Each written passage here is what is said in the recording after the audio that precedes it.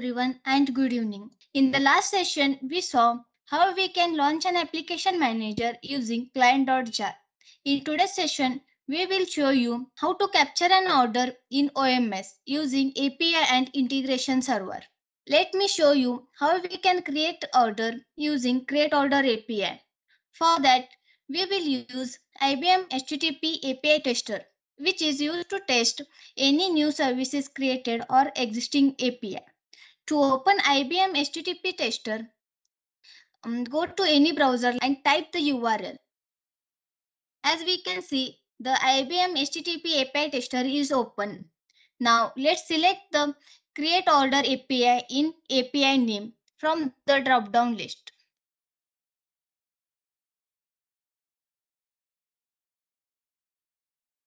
Here is our API name and enter the user ID and password. I will give the user ID as admin and password as password. After this, give the input XML for order creation. We have an XML for order creation. I will just copy paste this XML in message box and click on test API now. Now we can see the output XML of order creation. It shows our order is being created. Here we can see the order number. This is our order number. Let's check in IBM Sterling Supply Chain application. IBM Sterling Supply Chain application provides a user-friendly web portal that automates manual B2B transaction. Open IBM Sterling Supply Chain application in Internet Explorer and give the login ID and password. I will give the login ID as admin and password as password and sign in. This is our IBM Sterling Supply Chain application. In this, go to Order console. Select the document type as sales order, which is already been selected, and paste the order number which we have copied and just click on search. Here we can see that the order has been successfully created. So this was the first way to create an order by using the create order API. Now to demonstrate how we can create order by using integration server, I am going to invite Tejas. Hi everyone, my name is Tejas Shankar. So now let's move forward to the second part. The second way to create the order is by using integration server. Let's see what is an integration server. An integration server is a process that manages asynchronous services such as messages to and from the external platform. First, we have to create synchronous service. For that, we must launch the application manager. We already shown how to launch application manager. You can watch the previous videos if you want to learn how to launch application manager. In my local platform, my application manager is already open. So let's go to the application platform, then process modeling, order fulfillment, and service definition. Now let's create a synchronous service by clicking on plus tab. Give the service name as I'm giving demo, create order, and service group name as demo, and click on the synchronous mode. So here, as we can see, our asynchronous service is created. So now click on the service and go to the component part and select API and link all of them as shown. Select the API name from the drop-down list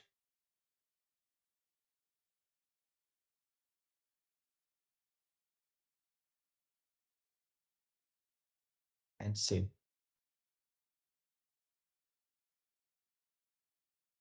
Now let's create a synchronous service by clicking on plus sign.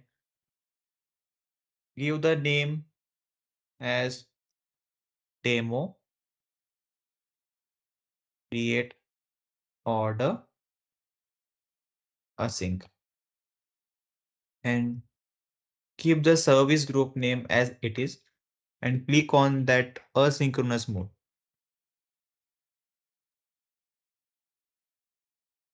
So our asynchronous service is created. So to add JMSQ from the transport type and the composite service from the component and link all of them as shown. Click on that arrow button. Give the service name, service name as create order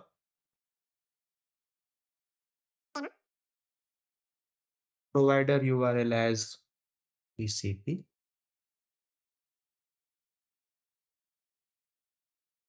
Here we have the connection factory.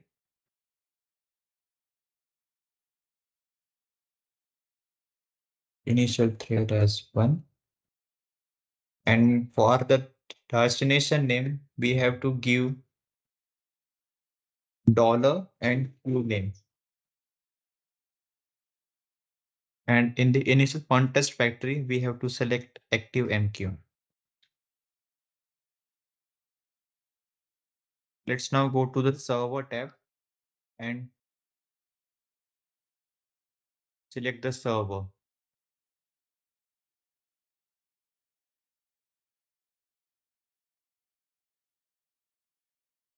Now click on the exception tab and we have to give the alert name as demo and default as the alert queue name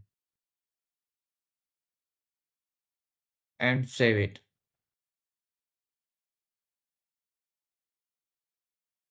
Now click on the composite service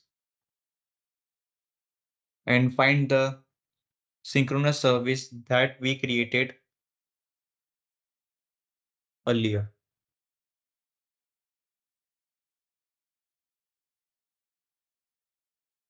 Select the demo create order service and save it. Next step, we have to open the system management. For that, go to the tools, click on the trace component. We have to click on add. Here, we need to select this component as a service.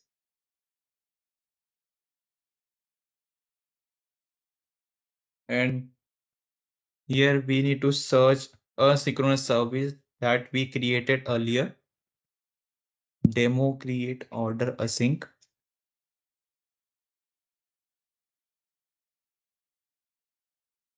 Yeah, click on apply.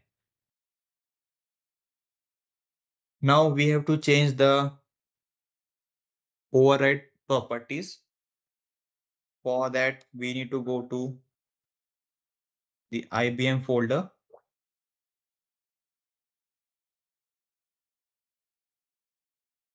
Runtime properties. And we need to search for the customer override properties and open. So here, just search for the create order integration queue and add the dynamic queues.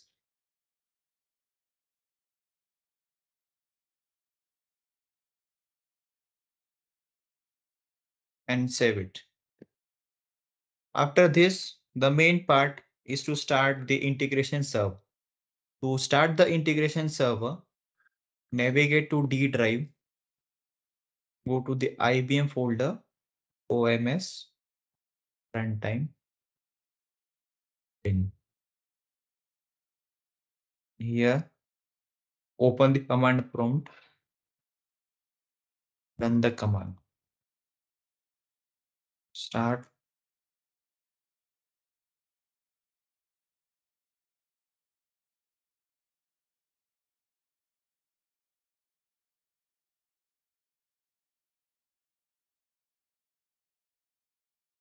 So now we need to start Apache ActiveMQ.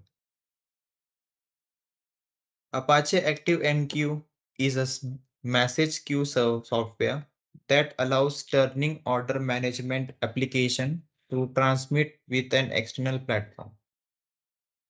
To start ActiveMQ, go to D drive, bin, and here open command prompt. Run the command.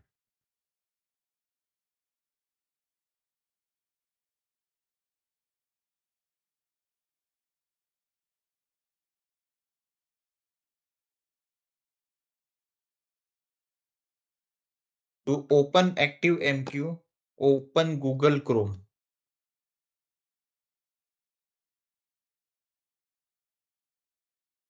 And write localhost 8186 URL. Click on Manage ActiveMQ Broker. Click on Queues.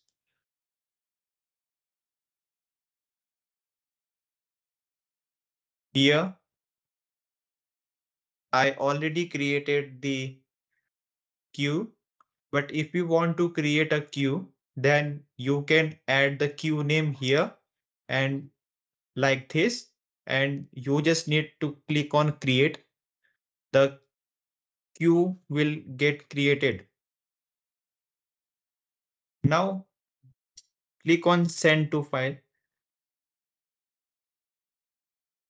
So here we have to send create order XML. So as I have the create order XML, I just need to copy and paste here and click on send. Now let's open the log file.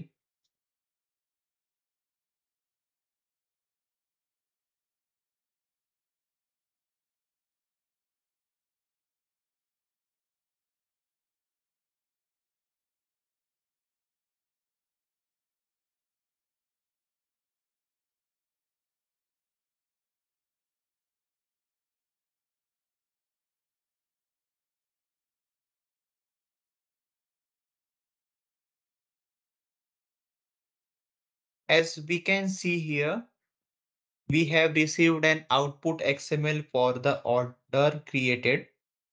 Let's search the order number in the logs.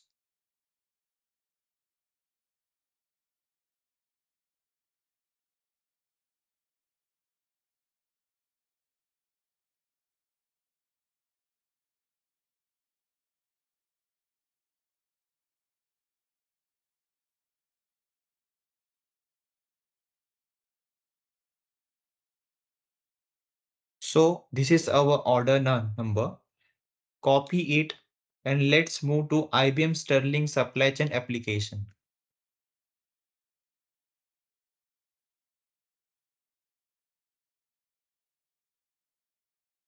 So here, go to orders, order console.